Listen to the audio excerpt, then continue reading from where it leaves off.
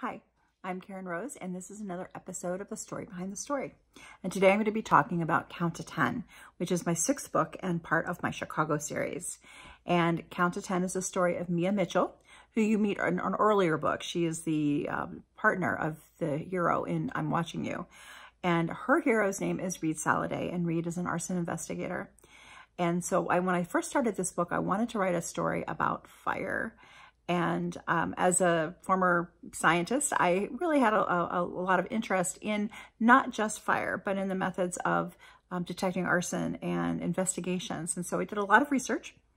Was one of the first books where I was a little bit afraid that the FBI would show up on my doorstep, because I did a lot of research on do-it-yourself sites like anarchy.com. You know, how do you make a fuse? How do you make a bomb? And I found one of my most interesting pieces of information at the public library. I had gone to the library and I was looking up handbook on arson investigation and firefighting in general. And I found a book by an arson investigator who had written about a series of arsons in Philadelphia back before 2000.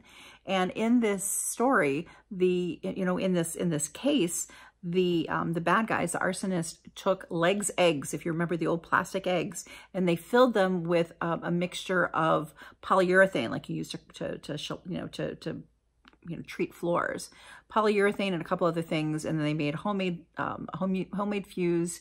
They would toss it. They would light it, they would toss it in a window of a warehouse, and this was like arson for insurance.